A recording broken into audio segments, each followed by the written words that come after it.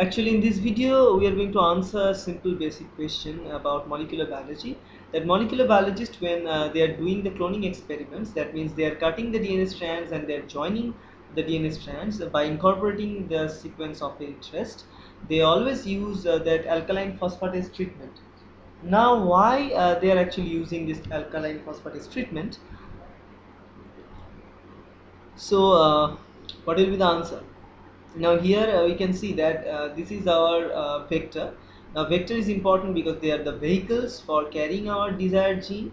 Now our desired gene will be in our hands, so we need to ligate our desired gene along with the vector to finally make the complete vehicle for the delivery, because the delivery package is our desired gene and vector is the vehicle. Now we need to attach those things up. Now we can attach them with the help of the enzyme called ligase. Now you can look back to the video how ligase is actually joining both of them. I have a video on this topic. You can go back and look at it anytime. Now the one problem about ligase is that they are not intelligent enzymes. That means it is totally based on the chemical reaction, and the chemical reaction is such that ligase along with adenosine monophosphate provides an additional phosphate group to the 5' phosphate of existing vector. Now on the other hand, the new gene of desire can attach with this vector with the help of this 2-phosphate group. One adenosine monophosphate will be released and the DNA of interest will be ligated. That is the basic principle.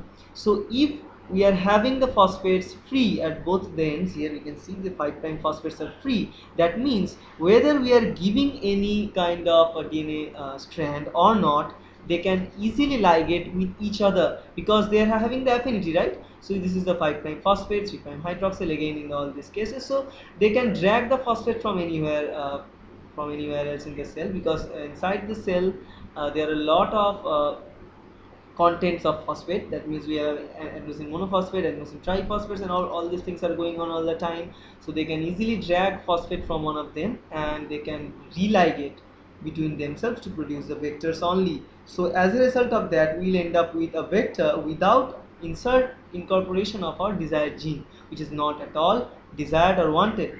So for this purpose, we need to block the ligation or auto ligation of the vector. Now this auto ligation of the vector can be achieved by adding the alkaline phosphatase. Now these alkaline phosphatase enzymes can cleave these phosphates out from the both 5' end position of the DNA, and as a result of this cleavage of phosphate groups, there are rest of the part of will do with hydroxyl group. So there are no phosphate groups are present, only hydroxyl groups are there. So ligase cannot act on them, so religation or autoligation is blocked, which is totally desired. Then the foreign DNA comes in. Now the foreign DNA is having both the ends, they are having phosphates and hydroxyl in both the directions, so they can pair with this vector and they can religate, they can ligate along with this vector, and this is what we want. Okay, so sorry, well, anyways, I actually lost it. Anyways, so this is the technique of how we can now yes.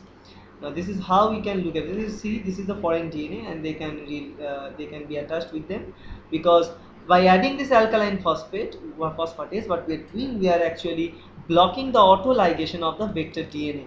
Okay, so this is the basic thing. Otherwise all the things are fine. Okay, so that's it, and I hope it will help you. Thank you.